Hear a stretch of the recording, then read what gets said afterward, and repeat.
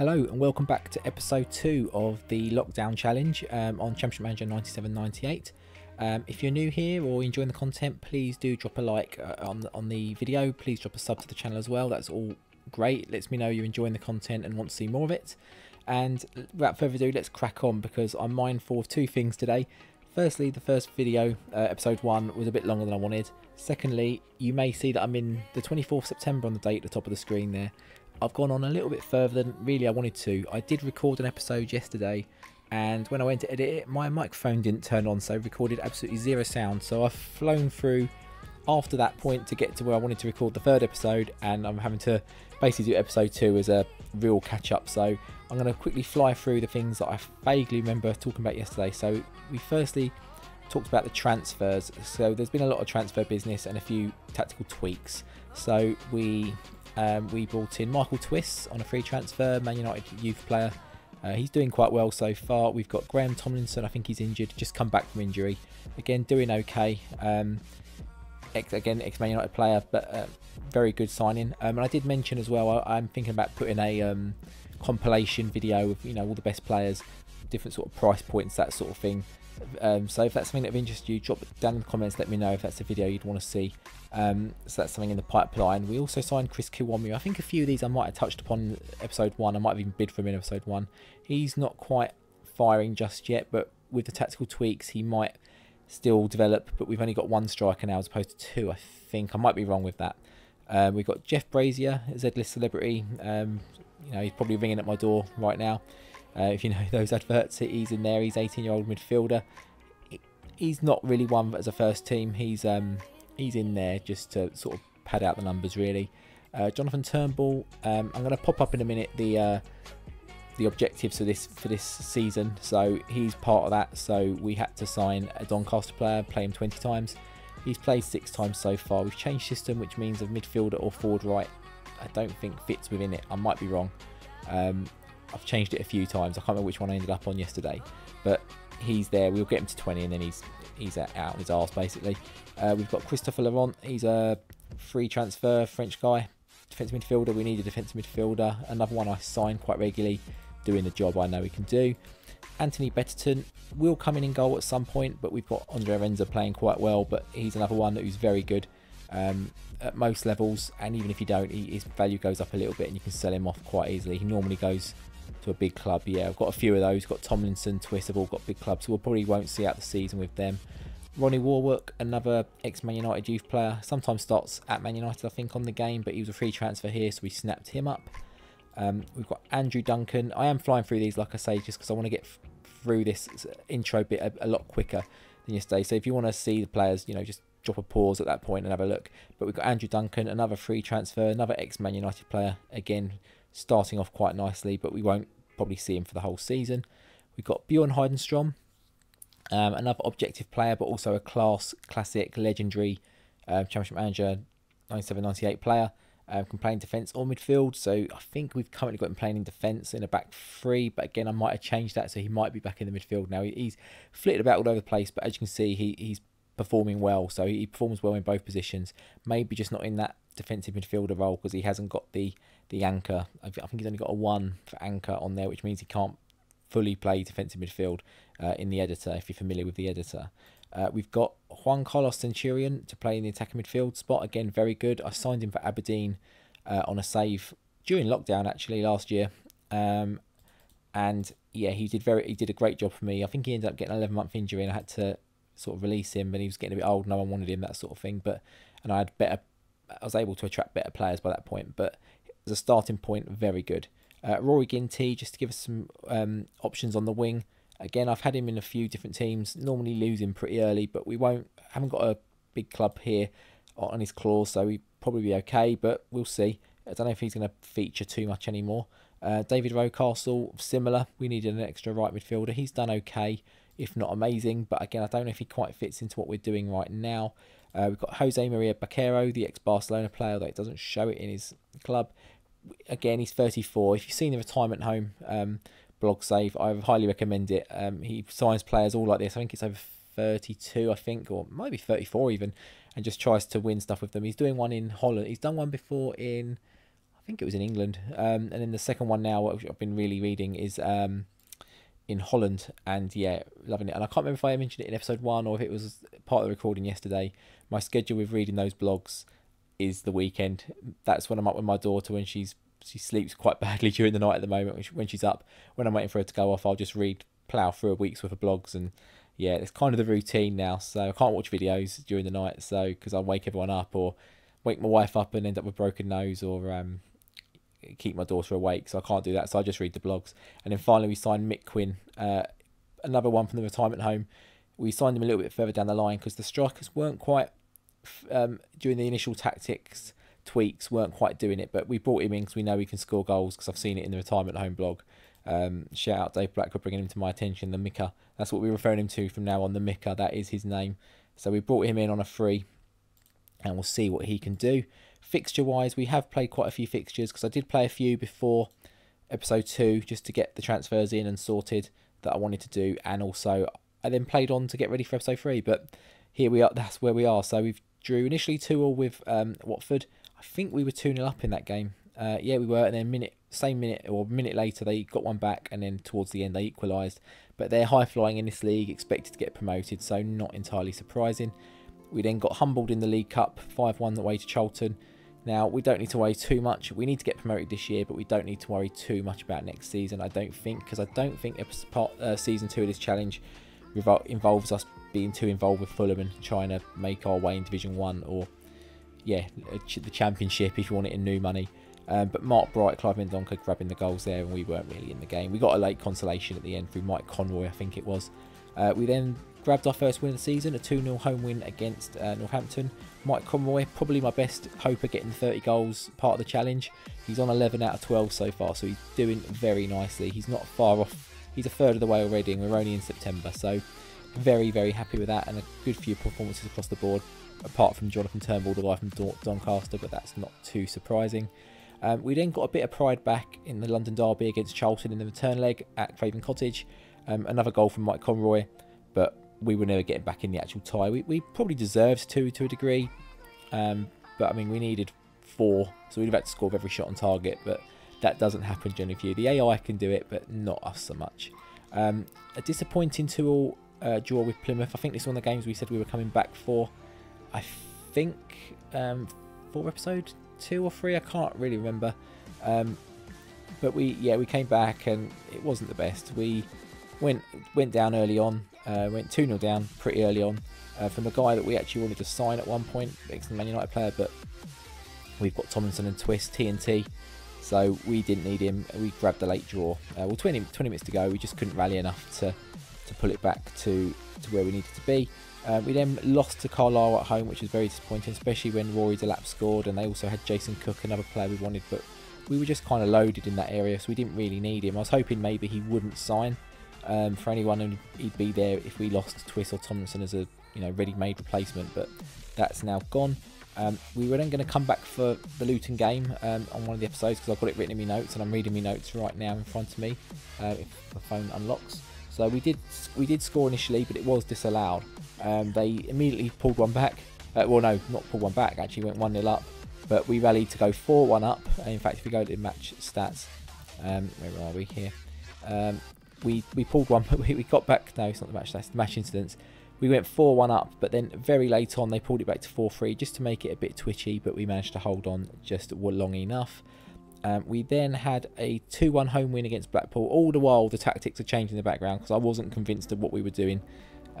Mike Phelan there, the Man United assistant manager, didn't realise he was playing for them at that point. They've got Jim Quinn. We didn't have Mick Quinn at this point. We've obviously got him now, but he wasn't there at this point. But as you can see, Conroy grabbing a goal there, Heidenstrom grabbing one as well, after we'd gone behind very early but pulled one back relatively early again. The Micker came in just after this game, and we also sold Herrera to Bristol City, who were top at the time, which is a bit strange, because as you can see further down, we do play them in a minute. Then we had a 1-1 draw away to Grimsby. As you can see, a very, very meh start to the season. We missed a penalty on 3 minutes, but then he scored. I don't think it was a rebound. I think it was a separate highlight, if you like. It's not quite FM, but it was a separate attack, I think, a different phase of play. So Yeah, not too sure. They pulled one back pretty quickly, and then not much happened the rest of the game. But my notes say we're going to struggle to get a player to 30 goals, but obviously Conroy, behind the scenes of the results, was still doing the job. We then scraped a 4-3 win against Walsall. Big high scoring games, a lot of them. They're either really big high scoring games or they're really drab, like 0-0, 1-alls. But Walsall, yeah, it was a bit of a scare at the end, but we edged a 4-3 win and they were near the top. All these teams were above us, obviously, because our start was a bit poor, but also they were all just doing teams that were doing quite well, and probably teams that are going to be challenging for the top sort of 6 places, which we need to be in to have a chance of going up. Then it was top team Bristol City, and they had Robbie Herrera from us, 300k, so that's good money. They've got Alex Notman on loan from United, which is going to be a very good signing for them. I was hoping to be able to bring him in at some point, but maybe in the next team we go to. Is that Michael Ball? No, it's Michael Bell. Sean Dyche, Barnsley manager. That's another video I'm looking at, maybe, is Sean Goater, Man City legend. Another video I'm looking at is looking at all the managers or people that are still in this game who are still active in the game today.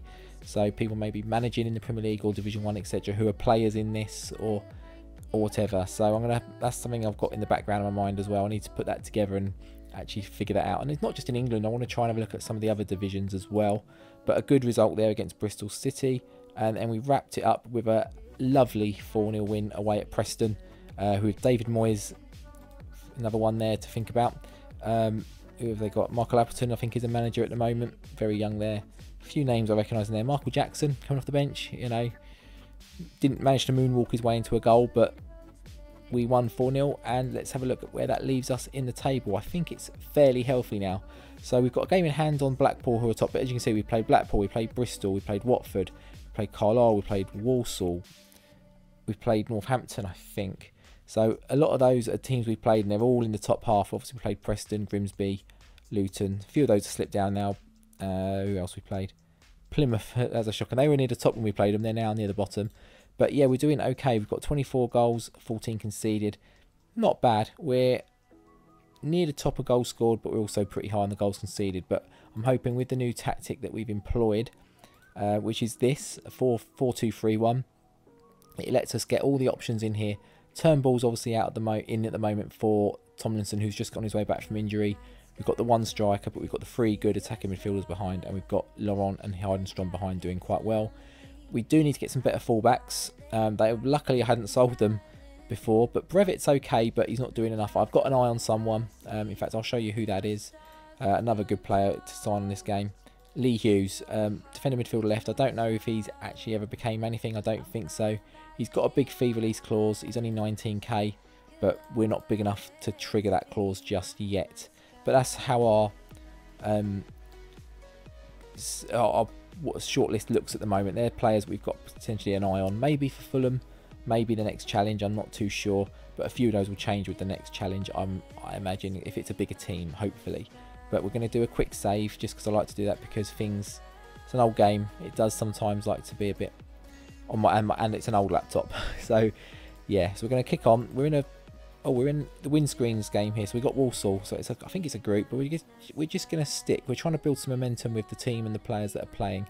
Tomlinson's on 80%, so he's not quite ready to come back just yet. We have got Moody, Lawrence, Trollope, Collins all wanted now, so hopefully they'll be clearing out soon. So that'll help with the transfer balance part of the challenge, which I flicked up at the start again. So we're 300 in out, and we're about 80k in, so we're currently succeeding.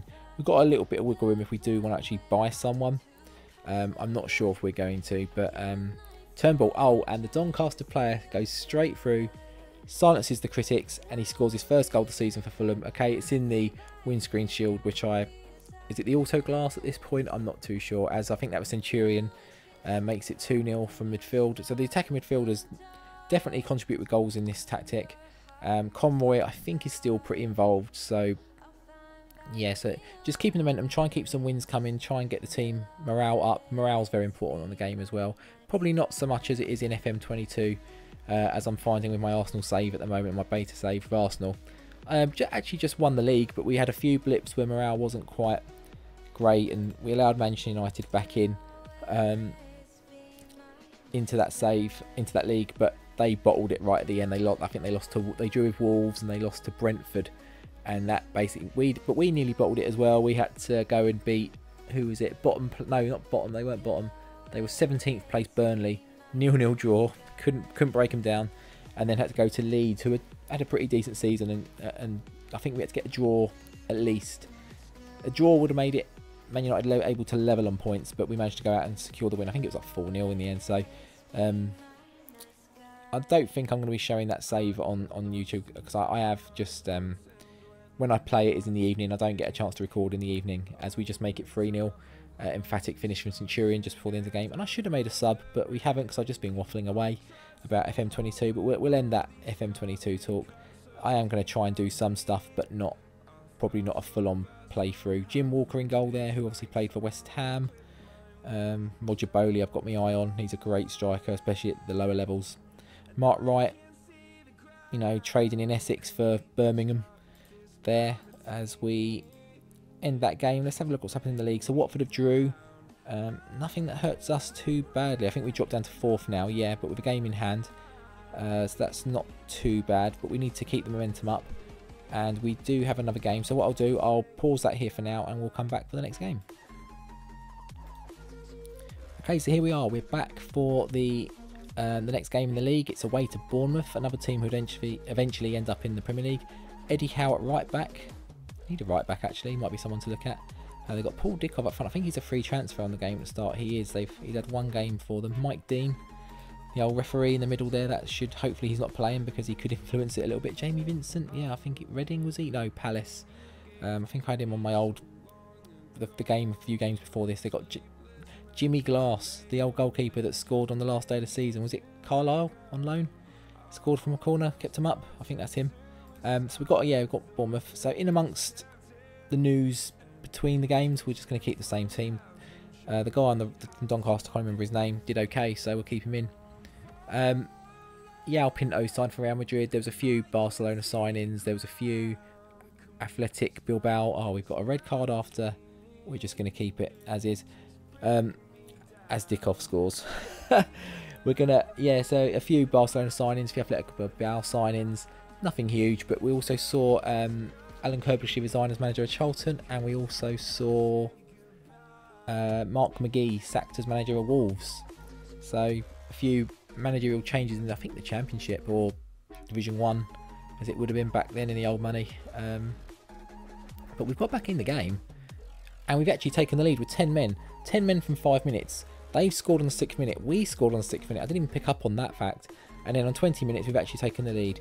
Now, they should have enough about them to actually make this difficult. I don't think this is going to be easy, but so far, so good. And not having a right back isn't proving too disastrous. I'm sure Second Yellow Card would absolutely love that fact, because I watched his FM21, a lot of his streams where he was playing in the African leagues, and yeah, he just developed this tactic that we go 3-1 up with no right backs, 4-1 up. What is going on? Do we even need 11 men to win this league anymore? Now we're playing well. So he'd love the old right backless. In fact, right back became almost a bit of a swear word in his stream. So who is it? Macanespi. I don't think I've actually got another right back to play when he's suspended, so we might actually have to go and dip in the market to bring one in. I don't know if we want to go and just get a backup, or whether we want to go and get a full-on. Oh, they're making this twitchy now. Paul Dickov getting the goals. I know he's got the 3rd one. No, he didn't. Murray got the 3rd one. This isn't... From being 4-1 up, this is very much not going to plan. Maybe I need to make that defensive change, but then part of me doesn't want to take away the attacking impact, but then it's kind of gone anyway. We don't have a defender on the bench. We're going to bring... Do you know what? Turnbull can just play there. He's a midfielder forward right. All I can do is a similar move, so rather than waste a sub, I'll just stick him there. He might give us a bit of an attacking output from that right back spot, who knows. As we got about 15 minutes, 10 minutes to go now. Can we hold on for the win? No, we can't. Rufus Brevitt did something. Was it an own goal? No, Brissett. Maybe I got mixed up with Brissett. And I hope we could snatch one then, just to make it a win still. We're 4-1 up, but we've had 10 men for most of the match. So a 4-4 draw. A draw isn't bad when I saw the red card that early, but once we went 4-1 up, I really hoped we could hold on there really. So a bit disappointing, but we'll go again. So we'll come back for the next game. I think we'll do one more game of this episode, and then we'll crack on with moving on for getting ready for episode 4, as that will take us into about October-ish. So yeah, we're kind of going along track a little bit. I don't want this each season to be too many episodes. I think that's something I touched upon a little bit in the episode yesterday before Billy Bonds sacked as Mill manager. I touched upon a little bit in the video yesterday, because I don't want it to be like 20 episodes for a season. It's just ridiculous. But yeah, we'll come back for the next game. Okay, so here we are, we're back. We're now currently away to bottom place York, who I don't know if they've got anyone in. They've got Neil Fenn on loan from Tottenham, I think. Yeah, Tottenham. Richard Cresswell obviously went on to have a bit of a Premier League career. Anyone else we recognise? I don't think so. Mark Tinkler from Leeds. Okay. Jonathan Greening obviously went on to 30 in 1998. I think they might have got his, if it is him, I'm assuming they got his age wrong, because I know he played for York, did old Jonathan Greening. We have made a signing at right back, so we'll have a look at him shortly. So we brought in Fabian Hoahing, can play left back or right back, and we brought him in for 40k from PSV. I've had him on different versions of the game, and so he's actually playing okay. Rufus Brevitt is actually the one playing not so bad, so we'll switch that around when the suspension becomes an issue.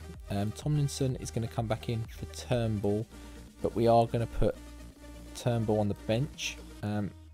We do need to put a defender on the bench, because we noticed that last game was a little bit out of place, and we've got Mick Quinn up front on the bench as well as an option. So let's see what we can do against the bottom team, York. Hopefully we can grab the 3 points here. We have dropped down to 5th in the league, so a win here would hopefully just push us up that little bit and just keep us in contention points wise with the teams that are going for the title. I think we need to consider ourselves one of the teams that's in for the title, as we go 1-0 up on the 13th minute, and I think that was Conroy.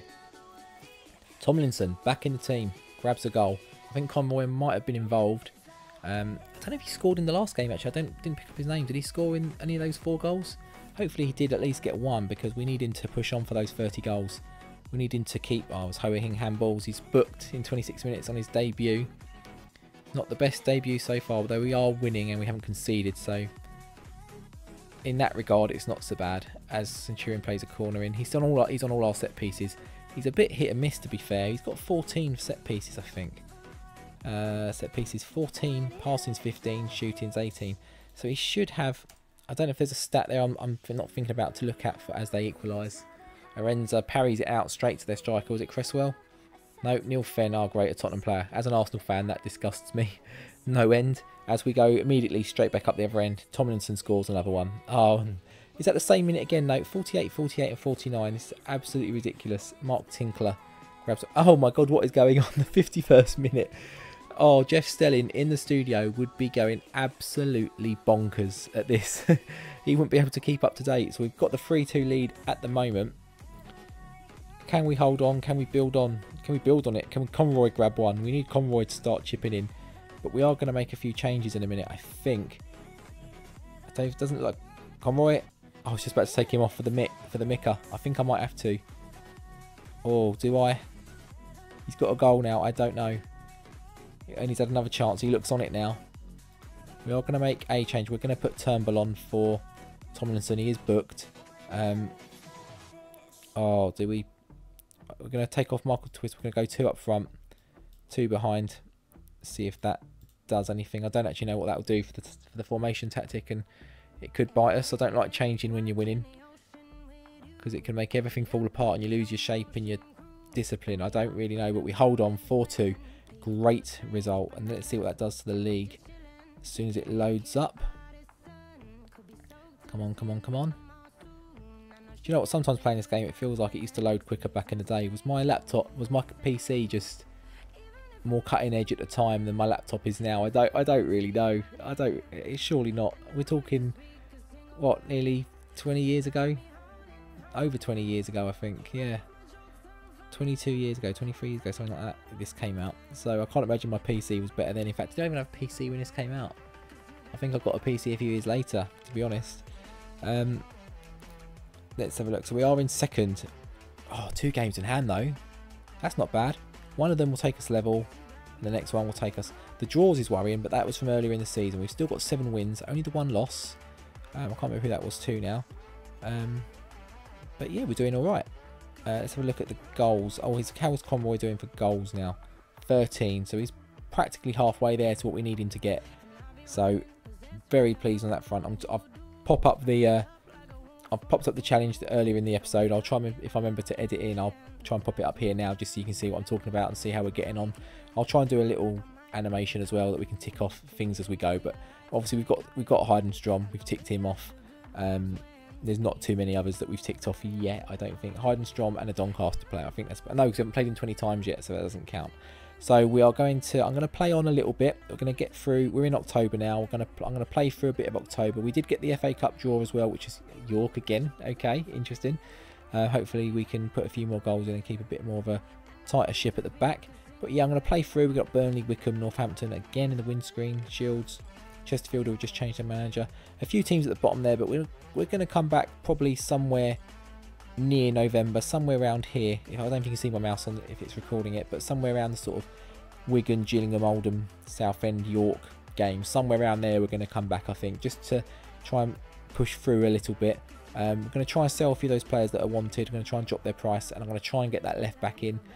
And then I think we're kind of content with where the team is. Hopefully a few of those sales will boost that money up a little bit, because we obviously have just spent a bit more money now. So we are edging closer to not being in net profit, as Jurgen Klopp's and Liverpool like to say, but we're getting close. So until next time, oh, actually, if you're, like I say at the start, if you're new here, enjoyed the video, want to see more, please do drop a like, please drop a sub to the channel.